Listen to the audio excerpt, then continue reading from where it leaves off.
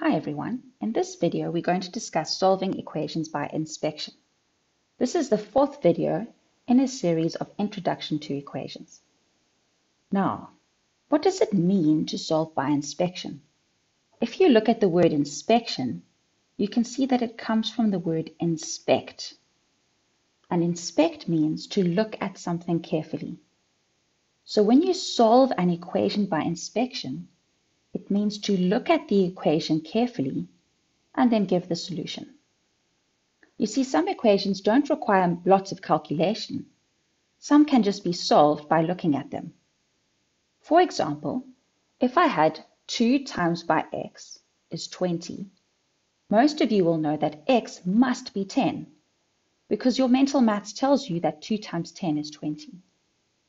Or if I said y plus 5 is 20, what is the value of y?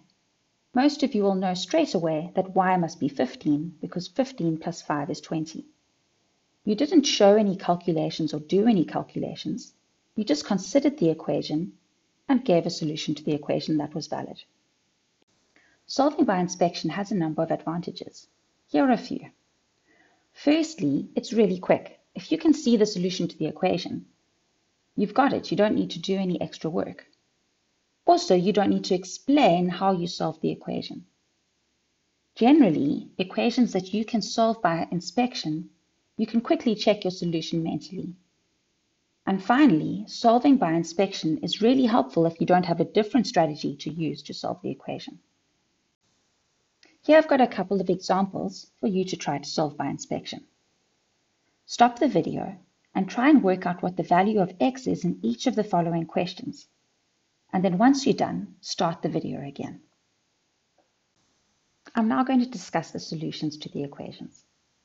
The first equation says x divided by 8 is 4. Now I know from my knowledge of mental maths that x must be 32. Why? Let me check my answer.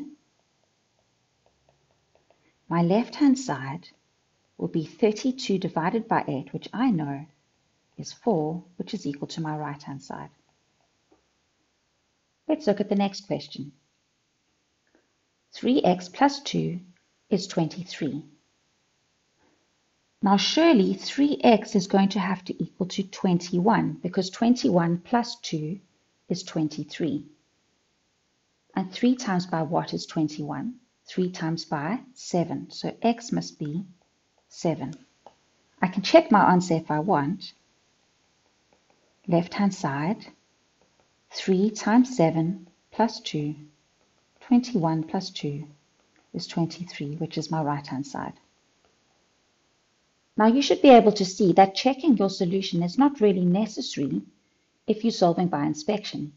This is because the process you're going through to find the solution often involves checking anyway. Now the next question says 3 to the power of x is 27. What I'm asking is 3 times 3 times 3 times 3. How many times is 27?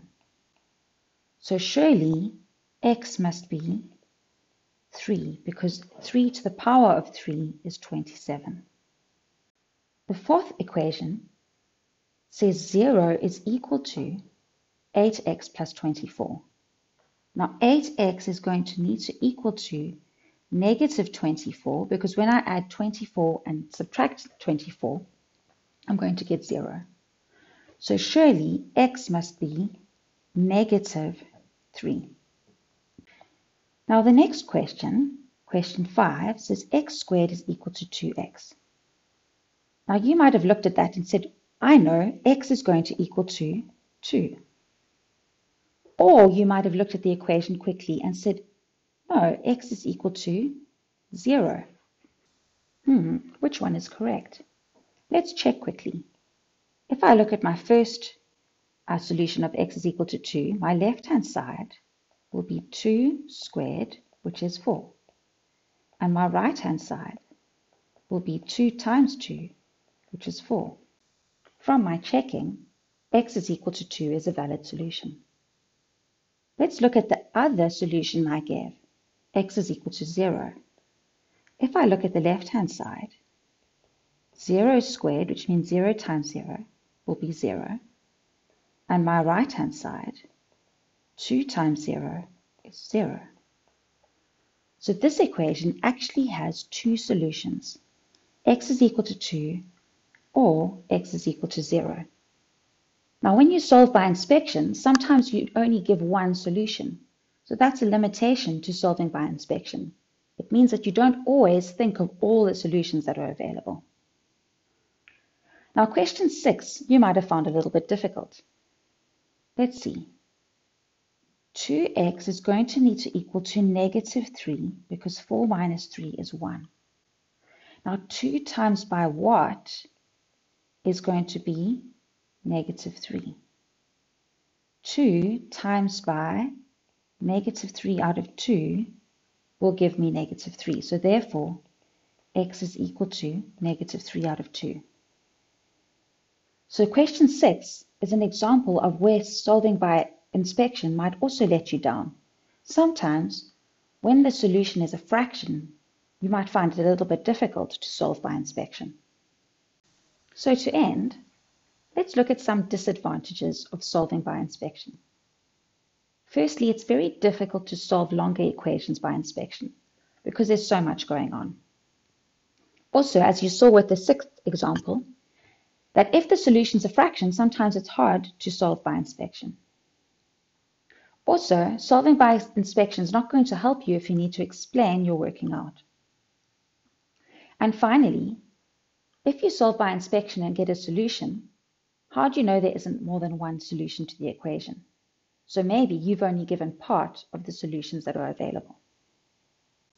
But remember, solving by inspection is not all bad. There are very many advantages, especially when an equation is quick and easy to solve. So I suggest if you've got a really easy equation to solve it by inspection and don't spend too much time doing lots of calculations to work it out.